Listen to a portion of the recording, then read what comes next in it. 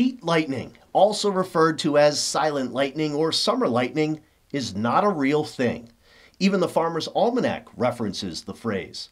The inaccurate term is often used for the faint flashes of lightning on the horizon from distant thunderstorms that do not appear to have the accompanying sounds of thunder.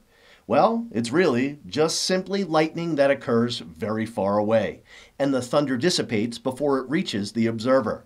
Lightning at night can be visible from up to 150 miles away, especially here in Big Sky Country. Thunder travels a maximum distance of 10 to 15 miles.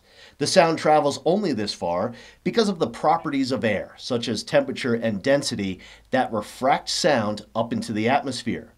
The term heat lightning probably comes from the fact that the effect is most often seen on warm nights of summer, and there is an association with sultry temperatures. So now you can go correct your friends. It's just lightning. And now you're a little more weatherwise.